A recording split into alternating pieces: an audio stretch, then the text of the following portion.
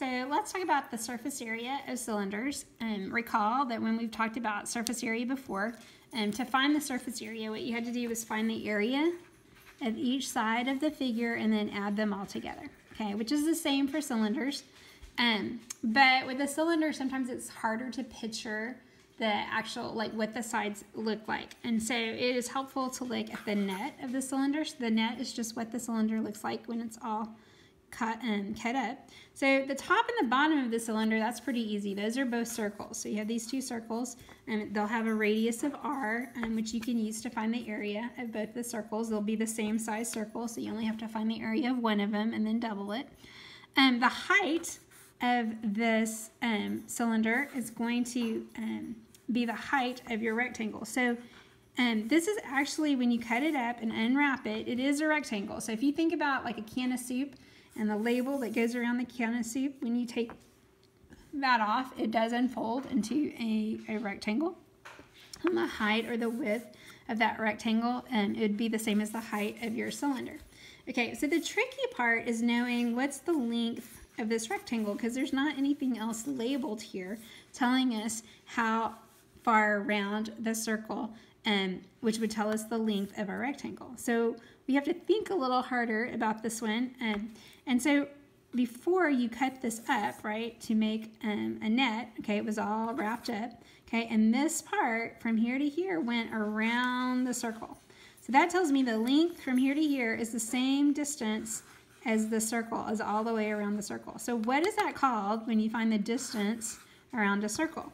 It's called the circumference, right? And we know that the circumference is 2 times pi times r, or pi times the diameter.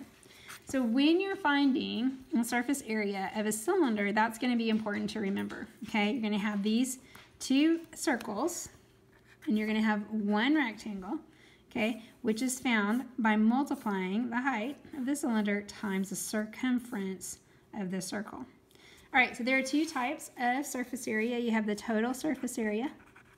That's when you add both circles and the rectangle.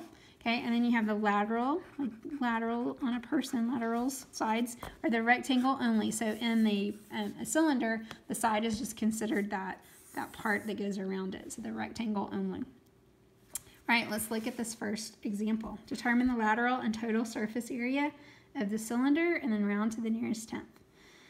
All right, so lateral is just the rectangle. All right, so it's the circumference, this top part here, the circumference of my circle. So 2 times pi times the radius, which in this case is 2, and then the height is the other dimension of my rectangle. So to find the area of this part, base times height, I just multiply these together. All right, so I'm going to multiply to find the area 2 times pi, which is really 3.14, times 2, and then times this part, times 7. Okay, so to make this a little simpler, I'm going to multiply some numbers first before I multiply by 3.14. So I can see that I can do 2 times 2, that's 4. I can do 4 times 7, that's 28. And then I can multiply by 3.14. So I'm going to have 3.14 times 28. And that's 2, 3, 11, 24, 25. Start with a 0. 2 times 4 is 8. 2 times 1 is 2. 2 times 3 is 6. And then add those up. I get 8792, and there are 2 decimals here, so 2 decimals here. So my lateral surface area was 87.92. It's asking me to round to the nearest tenth, so that's just going to round to 87.9 since 2 is not more than 5. And then this is being measured in meters. So this is going to be square meters for a lateral surface area. All right, the total surface area is going to take my rectangle, which is 87.9, and add both the circles. All right, so now I need to know the area of the circle. So I know to find the area of a circle, I use pi r squared. Okay, so in this case, r is 2. So I'm going to do 3.14 times 2 squared. Okay, 2 squared just means 2 times 2, so that would be 4.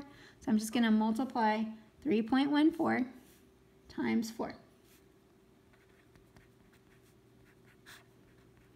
Okay, which is 16, 5, and 12. 12.56.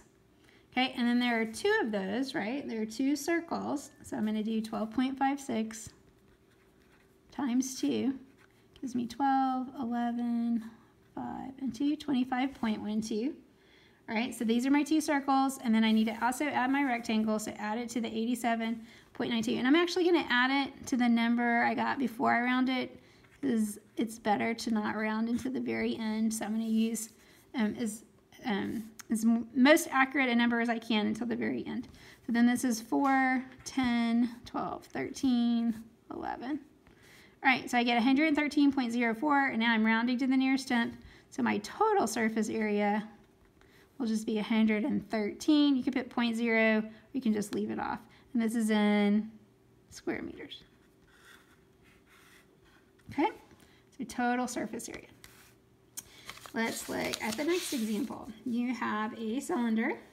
Okay, we're finding lateral and total, so I'm going to start with lateral since I need lateral to find total anyway. So if I do the lateral surface area, I'm thinking of this rectangle, which I know is the circumference. So the circumference of the circle is 2 pi r. And what is r? So the 14 is the diameter. So radius would be half of that, 7. And then the width of my rectangle is the height of my cylinder, so that would be 10. So for lateral surface area, I'm going to do 2 times 3.14 times 7 times 10. Right? I like to simplify all this first. So I'm going to do 2 times 7 is 14 times 3.14 times 10. I'm going to do 14 times 10 and get 140 times 3.14. And then I'm going to go ahead and multiply times times 3.14. So 140 times 3.14 is 0.165. Start with a 0, 0.41. Start with 2 zeros, 0.12. 4. Add those up, 0.6934, 2 decimal places. All right, so my lateral surface area is this number here. I'm rounding to the nearest tenth, which is just going to be 0.6. Okay, and then this is in centimeters squared. Right? And then I still need to find the total surface area. So now I need to add my two circles. So to find the total surface area, the two circles are going to be pi r squared, so 3.14. And we already said the radius is 7, and it's squared, so that'd be 7 times 7, which is 49.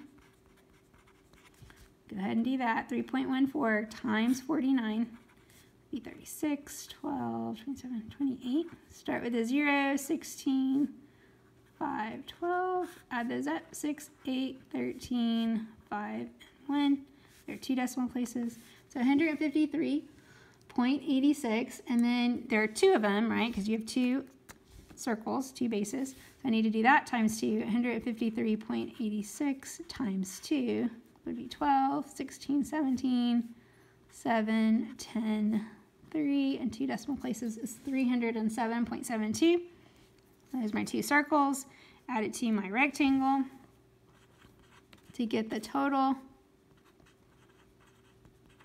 Add a 0 so I can line everything up. So 2, 13, 17, 4, and 7. Bring down your decimal. And round to the nearest tenth would be 0.3. This is still in square centimeters. So again, lots of math. Just make sure you're doing everything correctly, not leaving anything out. All right, number 2. A circular fence that is 5 feet high is to be built around the outside of a carousel. Okay, so remember, carousel is just like one of those amusement park rides that go in a circle, the horses. The distance from the center of the carousel to the edge of the fence will be 35 feet. What is the area of the fencing material that is needed to make the fence around the carousel?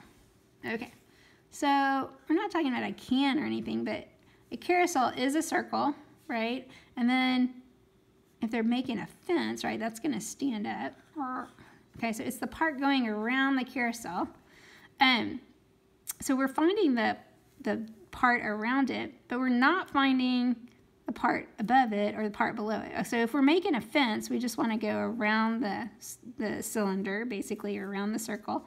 But we're not going to find the area of the top and bottom because you don't fence. You don't put a fence at the top of the carousel, and you don't put one underneath it. So really what we're finding here is your lateral surface area, which is just the rectangle, right? All right, so it says that the fence is 5 foot high, so that tells me my rectangle is 5 feet. And then the distance from the center to the edge is 35. Okay, so that is a radius. So when I'm finding the length of my rectangle, that's the circumference, so 2 pi times the radius, which in this case is 35. All right, so to find the area of this, I'm just going to multiply base times height. So 2 times 3.14 times 35 times 5. All right, so I'm going to make this simple before I start multiplying. So I'm going to do 2 times 5, that's 10.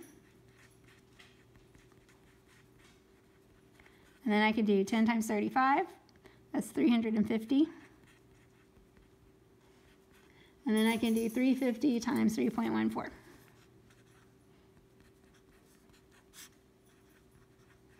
So 0, 0, 0. Oops. Start with a 0 is 27. 5 times 3 is 15. Start with 2 zeros. 4 times 3 is 12. 3 times 1 is 3, plus 1 is 4. 3 times 3 is 9. Add those up, you get 0, 0, 9, 9, 10. There are 2 decimals, so 2 decimals here. So my lateral surface area, or the fence material that I'm going to need, is 1,099, and this is measured in feet, so this is going to be in square feet. Okay? All right, so that is surface area of cylinders. Okay, you got your 2 circles on top and bottom. You got your rectangle around the cylinder, and just remember that the length of that rectangle is the circumference of the circle. All right, see you soon.